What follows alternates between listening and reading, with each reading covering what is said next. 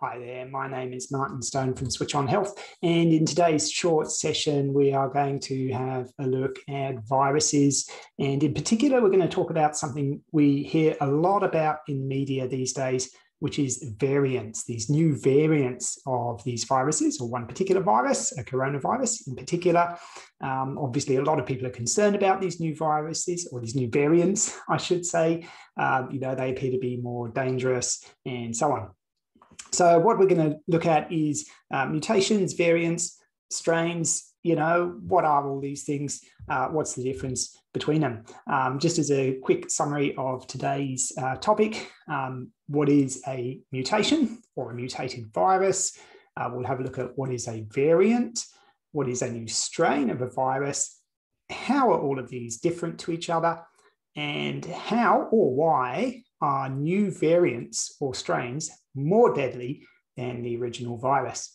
And then at the end of this session, we'll also have a bit of a look at vaccines and the role that they play in viruses and variants. So to start off with, what is a mutation?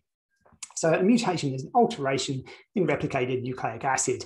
So to explain this a bit more simply, you probably know that your cells contain DNA, which is a type of nucleic acid, and DNA is like the blueprint. It's like the instructions to give your cells for making so many different types of proteins. Your DNA determines your eye color, your hair color, your skin color, and it tells your body how to make pretty much anything. So there's a lot of it. So DNA is like an absolutely massive recipe book. Now, your cells, they're dividing quite often, a lot of them, okay? And every time your cells divide, we've got to copy all of that DNA.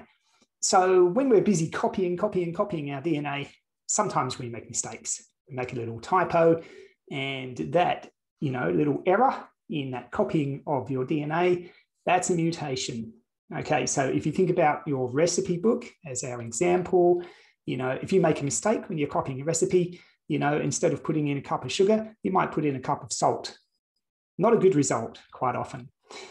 Now, every time we get a change in our DNA like that, that's called a mutation. Some mutations are not really a big problem. It's just a tiny little spelling mistake. But of course, some mutations do have the potential to cause us disease. So that's what a mutation is. But how does that fit into a mutated virus? Well, a virus also contains DNA, or it contains RNA, which is very similar to DNA.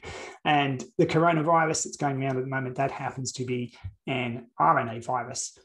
Now, the way that viruses work is that they're going to infect your body cells, and then their DNA or RNA is also going to be copied as the virus basically multiplies inside your cell. So when we're copying all of that viral DNA or RNA, sometimes there's going to be changes in the sequence. There's going to be a slight mutation, and the end result is that we're going to have a mutated virus. So that's what a mutation is. Let's look at a variant, and why would a variant be more dangerous? So what is a variant? Well, it's an established virus with one or more mutations. So if you think about what happens when that DNA or RNA gets copied, some of it gets changed. Now, these changes or these mutations, they might actually work against the virus. They might make the virus weaker. They might mess it up, basically. And that'll make the virus, less able to survive and be transmitted. So chances are that virus is going to, basically just disappear and die out. But of course, some of these mutations, they might actually make the virus more resilient, more stronger, if you like, more able to infect people, more easy to be transmitted. So, guess which ones end up surviving? Well, this is just, survival of the fittest, basically. If you get something that's mutated and that mutation works to its advantage and makes it stronger and more resilient, that's what's going to end up surviving and, of course, being replicated and spreading and transmitting throughout the community. So, these new variants that we hear about, Why are variants more dangerous? Well, naturally, the variants that do survive, they are more likely to be more dangerous, simply because, it's this process of evolution. If they hadn't, mutated in that way, then our immune systems would catch up with them or whatever. We'd find a way to eliminate them or eradicate them. So variants do tend to be more dangerous, more transmittable, more able to cause disease. That's just the way they evolve. So how is a variant different to a strain? What is a new strain of a virus? So a strain of a virus is a mutated version of a virus that is significantly different.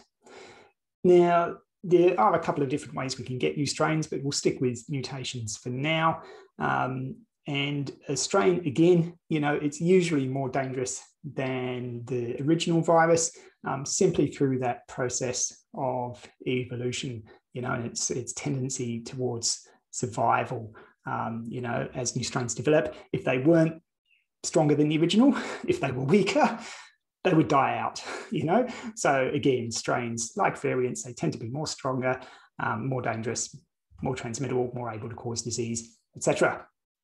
So let's sum up all of this. What's the difference between the mutation, the variant, the strain, and so on? So if you think about it this way, you've got your original virus. It goes through one or more mutations, and assuming those mutations make it stronger and not weaker, we're going to end up with a new variant. Now, the new variant might also undergo mutations. We might end up with a new strain through a different mechanism, not necessarily mutation. I won't talk about that right now. But if you imagine the variant also undergoes further mutation, it may look significantly different to the original virus. And at that point, we've got a new strain. So here's an easy example to think about this. If you imagine that the original virus is like a motor vehicle, mutations are minor changes. You paint it red, you paint it yellow, it's still the same car, yeah? But if Elon Musk comes along and he comes out with this car that doesn't even need petrol or diesel, well, wow, this car is really quite different. So Elon Musk's Tesla, this is a bit like a new variant. It's still a car, yeah? But when you lift the hood and have a look underneath, something different's going on in there. So that's kind of like a new variant. But then somebody else comes along and they invent a car that doesn't even just need petrol. It doesn't even need somebody to drive it. This thing just drives by itself. So, wow, yes, it is still a car, but it's so different that we're going to call that a new strain. So I hope that analogy works for you. So what about vaccines? Where do they fit into the picture?